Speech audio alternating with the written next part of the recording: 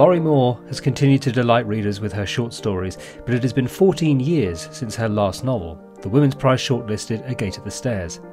Her new novel, I Am Homeless If This Is Not My Home, contains dual narratives, which deal with the themes of love, loss and memory. As one of America's most distinctive voices, it's best not to try and summarise things for a pithy intro. Far better to join our conversation about literary forms, the absurdity of loss, and why romantic love is a tricky thing. I thought I would start actually by talking a bit about form before we get into the novel itself. And that's because there's something fresh in my mind, because I was talking to the writer Emma Cline yesterday for the podcast. Mm-hmm. And she's also somebody who has written both short stories and novels.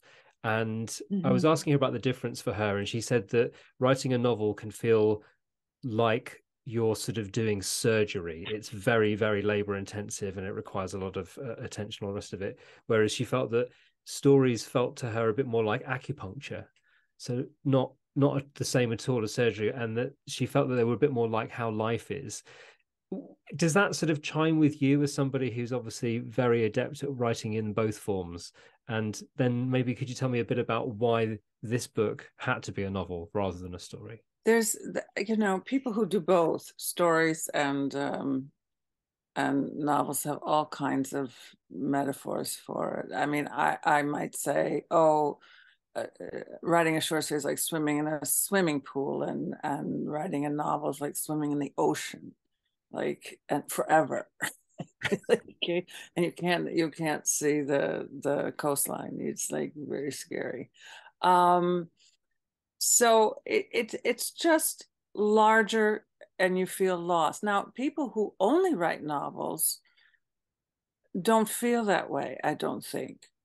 And they complain that short stories are harder because they're too constricting. They have to be quote unquote perfect. There's a certain looseness to a novel that they prefer. They don't feel panicked or lost in a novel. But if you do have a habit of going back and forth between these two forms, we'll call them forms. They're not quite form. The short story is sort of a form, and the novel's sort of not. They're genres technically, and but we could call them structures. And when you go back and forth, you can feel a little panicked in a novel. But a novel has as its subject time, and it has as its medium time. And when you have that much time going on, the short story is probably not your best approach. And you can just feel naturally what the concerns of the story you're writing are. And you can see that perhaps a novel is what you'll need, and it will take a long time. There's a stereophonic quality to a novel. Often there's two different pieces of time talking to each other, two different characters sometimes talking to each other, two different points of view talking to each other. Now, there's all kinds of exceptions to this. And of course, Alice Munro is a total exception in the short story world, because she's doing all the things novelists do, but she's doing them in short stories. But she's very unusual, and her stories are quite long. And ostensibly, I'm told that she always began her stories thinking they would be a novel. Oh. And that's why her concerns are very novelistic, and she does take on time as a subject and time as a medium. But that's very unusual in short story writing. And she gets to page 55 and then she's done. So she just has these long short stories. She has two books that can be called novels because they're novels in stories. Yeah. But mostly she's a story writer. So I knew I wanted these letters in this book. And I knew it would be confusing at first to go back and forth, but I thought eventually the reader would get their This is very true. bearing. So as you say, there are these the novel starts with these letters, and Mm-hmm. the reader isn't quite sure what the novel is, I suppose, at the beginning, that it might be set, as it appears with these letters, sort of just after the American Civil War. And then we find ourselves in a modern scenario. And it's not clear why these two things are connected until much later in the novel. Right. You look as though you quite enjoy the fact that the reader is left sort of reaching for a handhold somewhere at the beginning. Is that part of the joy of putting this book together? And as you say, that thing of having the two different times speaking to each other. I did want the two different times speaking to each other. I didn't want a lot of reader confusion, but but unfortunately, for a lot of readers, there is that. In fact, one of my very first readers, my editor at Knopf, said, "You're going to have to explain this to me." And some other very sympathetic readers have said to me, "I was very confused at the beginning, but then I wasn't." And other sympathetic readers have said, "I had to read it twice." Mm. And other unsympathetic readers have said, it's too confusing. What's going on here?" And I guess I was hoping not for confusion, but for patience. Mm-hmm. And there are other novels and other narrative fiction that require a certain amount of patience, so that you can see how the different parts come together. And that's just what I was hoping for, but not everyone has a lot of patience. But keeping patience in mind, the book is not that long. this, is, So this is true. It's the perfect length. If you did want to immediately go back to the beginning and start again, it's entirely possible to do that. Probably well, within that a would be day, a I would have thought. lot to ask of anyone. Like, this book needs to be read twice, but if it does, it's only 200 pages long, so you can do it. There are so many sort of big and important themes that the book touches on. Um, Obviously, one of the most important ones is a sense of mortality and death. To give a quick sort of précis for people who are wondering what happens, we have a central character, Finn, who goes to visit his brother who is dying in a hospice, and whilst he's there, receives the news that an ex-girlfriend of his has committed suicide, and so he goes to visit her grave. And in a step away from your usual realism in the novel form, he meets her at this grave, and they go on something akin to a road trip together, with her body slowly decomposing. And it's an extraordinary book in many ways, because of that, because there is this sort of very tender love, but also frank and humorous exchange between the two of them, and this sort of rather bizarre feeling of not being sure exactly what's going on, because is she alive, is she dead, is it all in his mind, etc., etc. We're back in the bardo, which is a word I'd never heard of before, George Saunders, Oh, Lincoln in the bardo, yeah, but now I feel yeah, like I've read a few books where it seems to have happened. yeah. where where did Finn's story begin from? You said you wanted to start with these letters, but where did this idea of him and Lily having this sort of final goodbye come from? I basically was thinking about, I was thinking about how unacceptable it is when people you love die, and how the different ways you try to keep them close, and the different pieces of denial you go into. Mm. Um, and then I was thinking about different times in history where, and for instance, the John Wilkes Booth component is there, where people there are some legitimate theories that he did not die the way the official story went, but also there were many sightings of him, and Mm-hmm. people pretending to still be him after the assassination and after his ostensible death. And so there was a desire in the Confederacy to keep him alive, or people wanted to be him. Why? He was just so horrible. But that was the Confederate sentimentality and their horrible cause. But so I thought, this idea exists historically. It also exists very personally. the innkeeper from 1870, 71, who's writing the letters, has lost her sister, and so she's still talking to her sister. I don't know if you've ever had this happen. I just heard someone on the radio talking about a friend of his who was murdered, and he just kept writing them emails. And I've done that too. Someone who's died, and because I've found their email address, and I thought, I wonder if it still works. And so I get on the email and I say, hi, I've been thinking about you.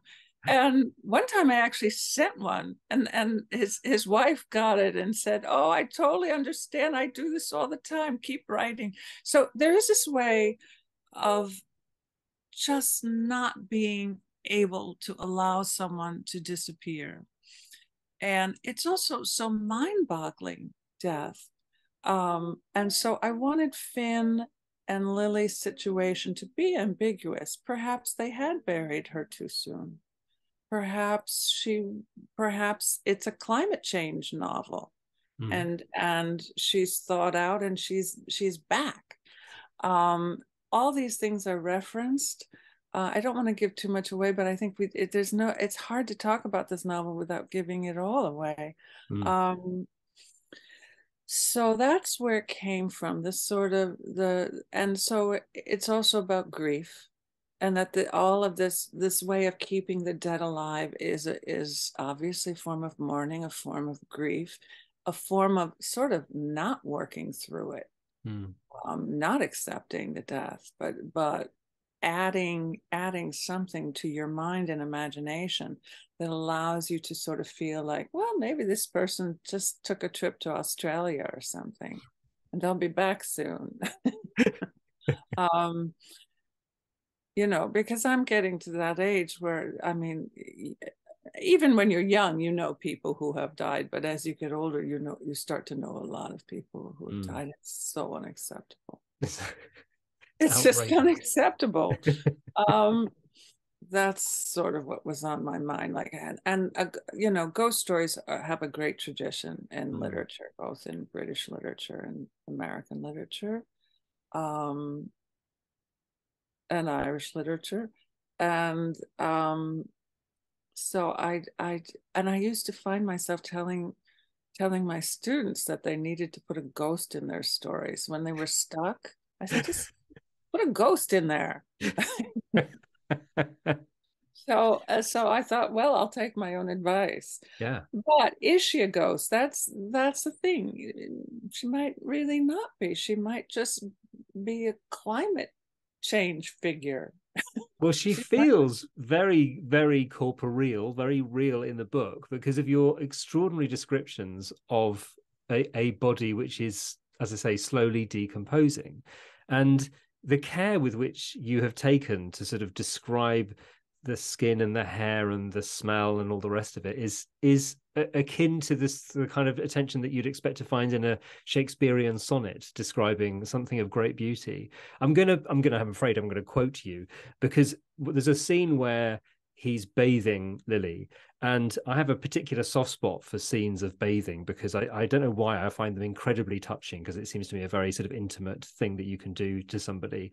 And you say, she was now as sheer as the rice wrap on a spring roll, the bean sprouts and chopped purple cabbage visible inside her, which is like both tender and heartbreaking and disgusting at the same time. You must have taken so much care over phrases like that, but it seems to me that's just sort of typical of your approach to writing, which is that you're very careful about the words that you choose throughout your writing. Well, I suppose we can never look at spring rolls again quite the same way. But I obviously looked at a spring roll once and I thought, yeah, I'll bet this is what she looked like. I was making it all up. Yeah. But I had it so much on my mind that a lot of things I looked out at in the world made me think, oh yeah, I'll bet this is what it would seem like, what she would look like. And she's not going in the right direction as time moves. through the novel. I mean, it's really only about 36 hours, I think they're together. Didn't actually count them, but yeah, she's receding and becoming more dead than she is when she first appears. I suppose it's a way also for him to accept, both to have a sort of final conversation with her and a connection with her, and also to accept her demise, which in the end, in the novel, he doesn't really do. No.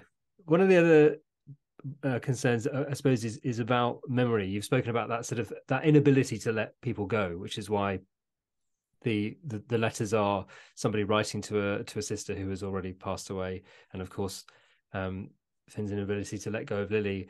There's a brilliant description you have of photographs in the book. Again, one of these lines, I keep finding people are always quoting lines of yours because they seem to be the sort of the perfect way of describing something.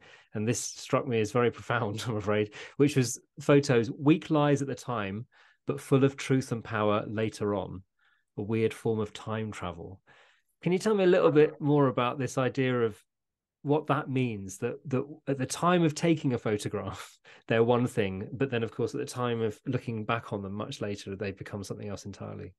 Right. At the time they're being taken, they're sort of fake. And then later on, they still may be fake in a different way, but we treat them very differently. We treat them as somehow as having captured something true. But everybody's standing in front and posing and and hiding their true feelings. That's not. But then we pretend the photograph itself is the true feeling, and you once felt this way that you looked in the photo, or they looked, or the people had this kind of relationship that the photograph suggests. But I also contrast that with the 19th century photos, which took much longer to take, and so everybody looks a little grim. And those perhaps contain the truth of their existence right from the beginning and straight on into, eternity, because, you look at those pictures 150 years later and nobody looks happy. Because they had to stand there for 20 minutes, I think, while the photographer did his work. So I wonder, it's interesting, isn't it, to think about photographs now, because of course, very seldom do people actually have hard copies of photographs anymore. They're so busy. You take a photograph, you look at it instantly on your phone, and then you forget about it until you have to clear some storage space somewhere, and you have to decide which ones to keep. Is that a bit of a shame, do you think, about our relationship with those images? I don't know. I don't know if it's a shame. It's certainly new and different, and it's a shock to me, who grew up in a particular. I mean, photography has changed so much. I mean, when I was a kid, Polaroids were invented, or at least Polaroids were invented for routine consumer use, and they seemed fantastic. That you could take a picture and then you could wait 30, I think you had to wait a minute, and then you peeled off the thing. You remember? You're much younger than I am, so you probably don't remember these things. But they seemed like magic. Yeah. And of course, now everything seems like magic, but it's also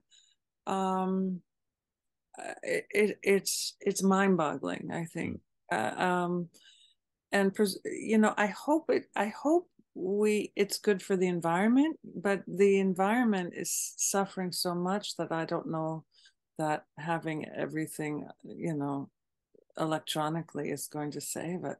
No, supposedly we use just as much paper with computers, but as for photographs, the whole photo album, an actual physical photo album with photos in it, used to be really a kind of fun thing. It's so antique now. And they have something called photo album on your computers, where you can make a photo album, but then And everyone's always holding out their cell phones and saying, look at this, and showing you their kids and showing you this and showing you their meals that they ate. I don't know. It's gotten a little crazy. It definitely is crazy.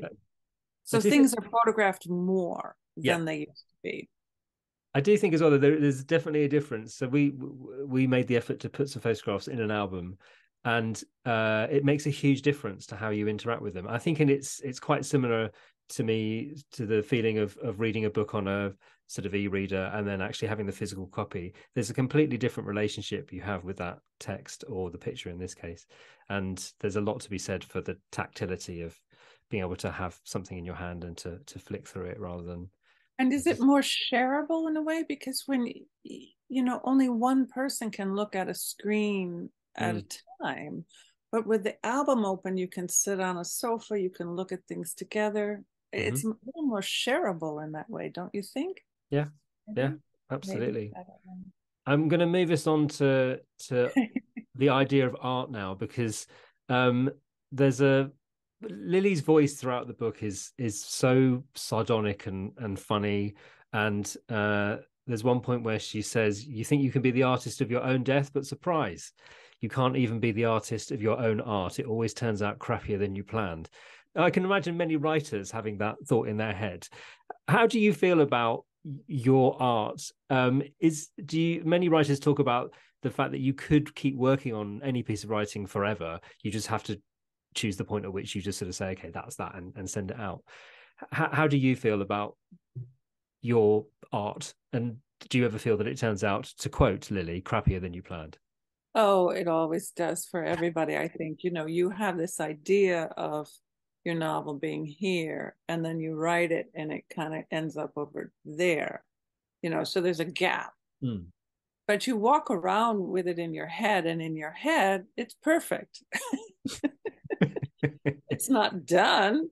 It's not actually been put into the words that it needs to hold it and to convey it, but it's all kind of a mind movie that you're walking around with, and then you have to actually do the harder work of it, and it ends up slightly to one side of where you wanted it to be. But that's how it, to some extent, that's how it should be. There should be some surprises. Hopefully the surprises will not all be bad ones. There will be some good ones, some things that happen that you hadn't planned. That's good. Because if there are no surprises for the author, there are no surprises for the reader. A reader can feel that something's too planned out, and it won't surprise them either. So surprises can be good. I think at some point the energies of the story you're telling start to, I could tinker forever. And in fact, there are a couple of mistakes already that I've found that I will change for the paperback. Don't tell my publishers. They'll be so annoyed. Just tiny little things. But you have to, if you can feel the energy sort of going away, and things kind of settling in, and the changes that you're making are no longer, if you make changes and then you wake up the next morning and change the changes, perhaps you're done. You're just, you're not moving the book forward. Also, if you start getting ideas for new books, if you really are moving on to the next project, it's time to close it up. But novels take years. They're interesting years when you're working on a novel. And I don't know. I have a lot. Finn has, as a high school teacher, has a lot of things on his mind that he just kind of spouts off. But mostly it's a love story, or a kind of love story. To me, it's a love story. Oh, it feels very much like a love story. And in fact, I suppose at the end of the book, I was really struck by, there's a romanticism, I suppose, about it. And there's a line where you talk about how if you lose your heart, the brain will die. And if you lose your brain, the heart will die, but only eventually. A million love stories have demonstrated it. And so this very much is a love story, isn't it? About that, the persistence of love, even in this very strange relationship between Finn and Lily, which has not been a great one by all accounts. No, by their own accounts. But they're sort of helpless, you know, they're just helpless, especially Finn. He's just helpless within it. And he's a little angry. There's some anger, but there's some love too. And so I think that's rather true to love stories. And he, you know, he leaves his dying brother to sort of be with her, because that's the way stupid love can work. It's a bit of a theme in all my novels, that, and I didn't realize it till I finished this book, that the main character has a kind of fantastic infatuation that isn't based that much in reality, and turns her or his, in this one it's his, but in the others it's her, back on a sibling. So they all have that, a little, to some tiny extent. It's all differently expressed, but it must be my sense of it's my sense of wanting to tell a kind of love story, but also to sort of say love may not be the most important. I mean, romantic love may not be the most important thing we're here to experience in life. It just, it happens to us, but it may not be the best thing. But it's, you're helpless before it, because there it is. Yeah. There's nothing you can do about that. I'm sorry. Let readers take that with them as they close the final page of this book. Oh, well, yeah, I mean, yeah, it's about romantic love persisting, but you know, is that a good thing? Probably not. Probably not. We should be more objective, but we're not. I look forward to seeing these sentiments in a Valentine's Day card sometime in the future. Romantic love persists, but should it? No. Oh, I don't know. Yeah, I don't know. I'm old now, so I'm, but I think I was always, even as a young person, very skeptical about it. But who cannot be skeptical about it, right? I think that's fair enough. I mean, Alice Munro was skeptical about it I mean, that's her big subject. Being skeptical about romantic love, but seeing it as a force in life. And that, I mean, really, there's nothing truer, and it presents a lot of different kinds of stories when you look at it. I'm afraid, Lorrie, that because we're recording this on Zoom, it's done that awful thing. Well, it's a great thing when you're in a meeting at work and it tells you that you've only got a limited amount of time left, but it's bad for us because I would love to continue talking to you. But thank you for your interest. Thank you for, you know, doing this. I really appreciate it. Oh, the pleasure is all mine, Lorrie. It was really great to speak to you about this, and thank you so much for your time. Okay, thank you. I Am Homeless If This Is Not My Home by Lorrie Moore is out now.